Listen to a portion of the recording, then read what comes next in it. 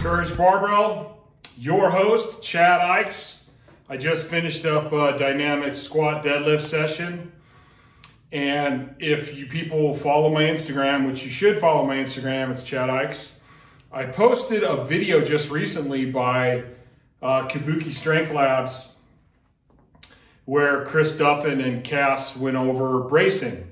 And it's an amazing video. I reposted it to my Instagram. So go to my Instagram and check that video out, or go to Kabuki Strength. I can't remember their Instagram. I think it's Kabuki Strength. I'll try to attach those in when I repost this to Instagram. But Kabuki Strength Labs is an amazing place. It was started by Rudy Caleb and Chris Duffin, who are both great guys, really smart guys. And I'm an accomplished lifter. I've been one of the best in the world. I've broken world records. I've won titles. But I'm still always searching for more knowledge in strength. And these are the kind of people I go to. I mean, you know, Chris is just brilliant. You got Cass, who's very smart, helped me out with some BFR stuff.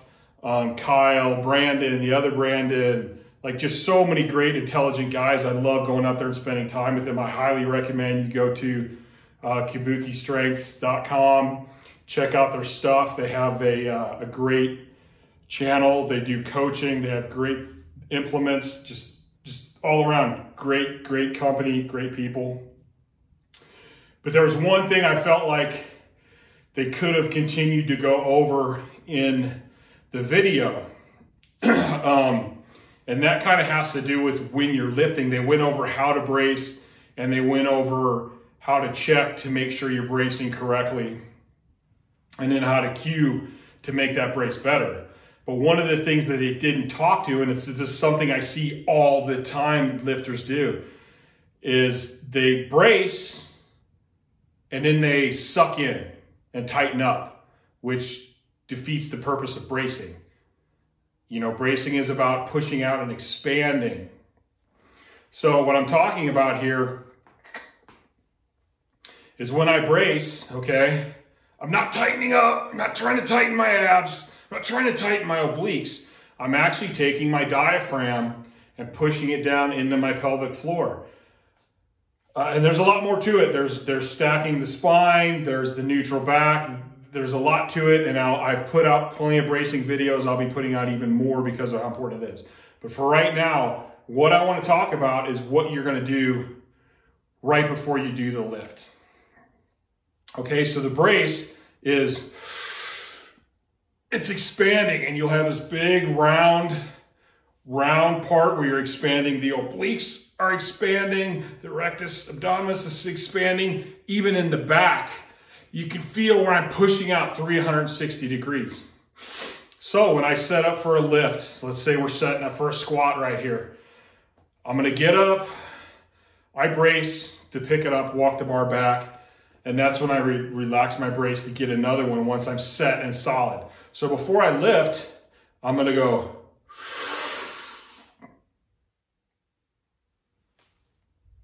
Okay, so I'm expanding, and say it's a heavy lift, I'm wearing my belt. I'm trying to stretch, I'm literally trying to stretch my belt out. I have a lever belt. When I get done, I want those holes to be oval from me pushing against that belt so hard.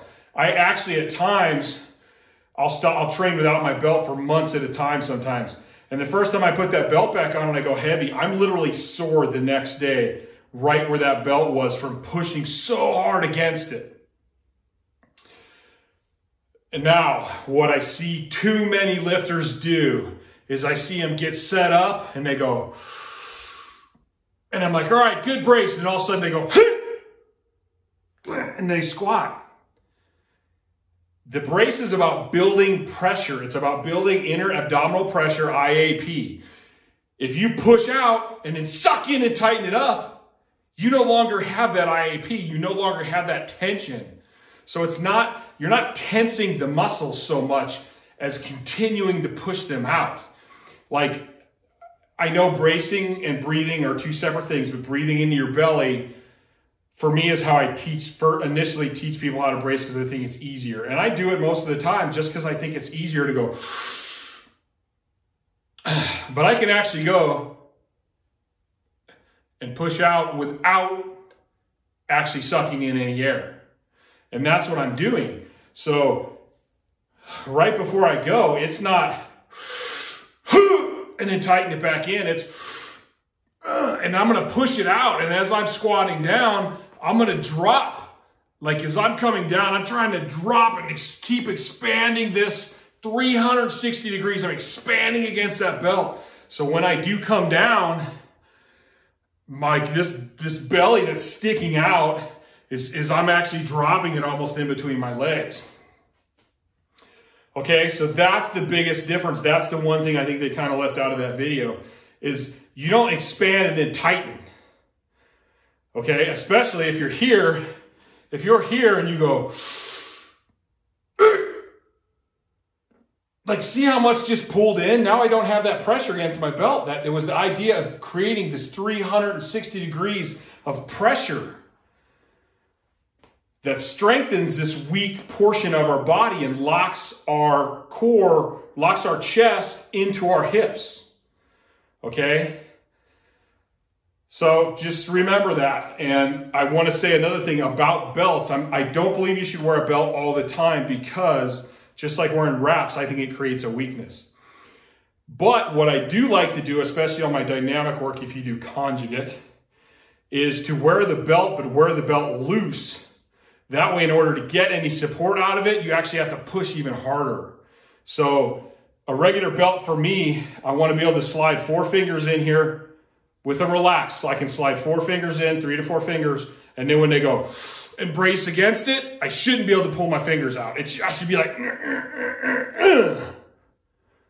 So when I'm having them use the belt as a cue to keep pushing out, I'll be able to pull the 4 fingers in and out whether they're braced or not.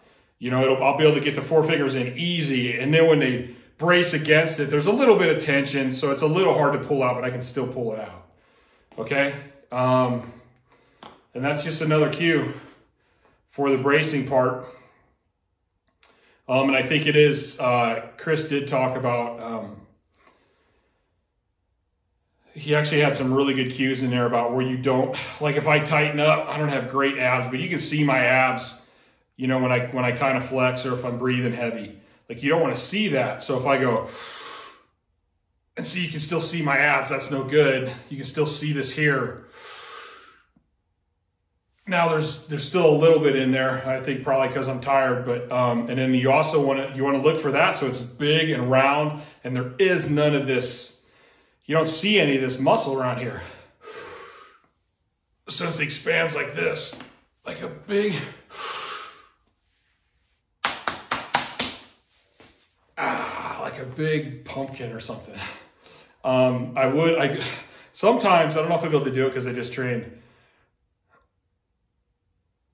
Like you can see right there, I'm pushing out, and I'm pushing out okay here, but I'm still kind of flat right here. And then so you want to cue that. Now to get where you get that full round belly. Anyway, Chris kind of covers all that stuff. All right, guys, I'm going to let you go. I need to go pound some food. I just wanted to mention that because that's the thing I see so often. Like you work so hard on your brace and you put in so much time on these lifts. Then I see people go heavy and they let go of their brace. Remember, the brace is continuing to push out. It's continuing to stretch against that belt. I tell people, one of the things I tell people is stretch the belt, stretch the belt. A reason a powerlifting belt is so thick is so that it doesn't expand. So you can push against it as hard as you want and it's not going to expand. That's why it's so thick. It's not so, oh, I have more support so I don't bend my back. That's not why it's designed the way it is. All right, guys, looks like my battery's going low anyway. So hope you guys have a good night. Try this, listen to what I'm saying here and give it a shot and have, like, video yourself and see if you're staying pushed out or if you're sucking it in. All right, guys, I'm out of here. Later.